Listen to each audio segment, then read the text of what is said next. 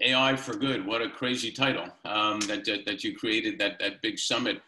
With all you've heard and what you learned from meeting Robert and Michael and all that you're doing, let's start first with your thoughts about how this is AI for Good.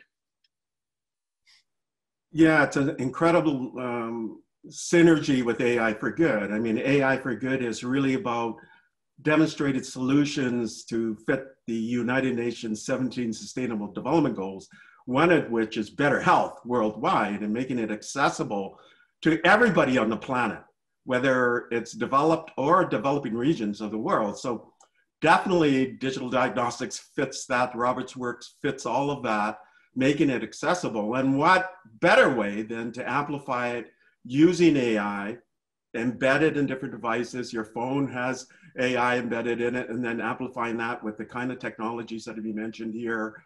And you could be in Asia, Africa, North America, Europe, it doesn't matter. That's what AI for Good is all about. And that's why it's being adopted by governments, by companies like Microsoft, for example, and even research groups like Mila out of Montreal. They all have these AI for Good programs. So definitely a lot of alignment, and definitely this ability to scale globally. Definitely ties into diversity and inclusion and equal access worldwide. And for healthcare, you know, healthcare is roughly maybe a $9 trillion marketplace worldwide.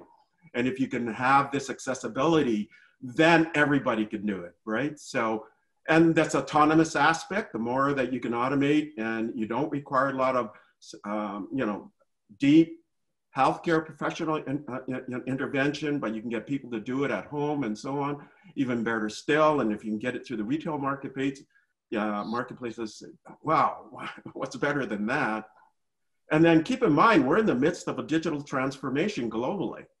And what the pandemic has done is accelerated that. So I'm talking the use of 5G and artificial intelligence, robotics technology, and data analytics, and what they call the cloud technology, and telemedicine. All of that being compressed. Something that people were predicting was going to be rolling out in 10 years is now happening today.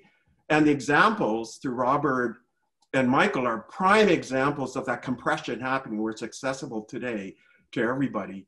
And then, of course, it ties into this element of ESG, you know, environmental, social governance issues, and the importance of having social impact that's sustainable and it fits all stakeholders worldwide.